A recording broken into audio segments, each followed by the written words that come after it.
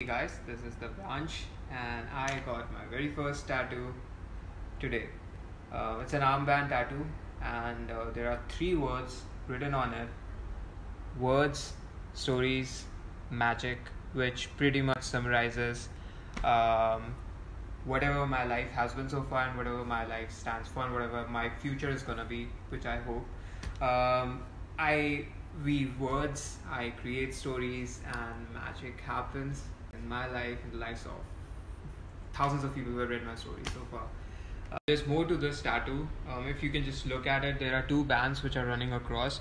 The first one has arrows which are pointing backwards, which is reminiscent of just a reminder for me to look at my past and never forget who I am, wherever I've come from, and whatever I have done so far to get where I am today.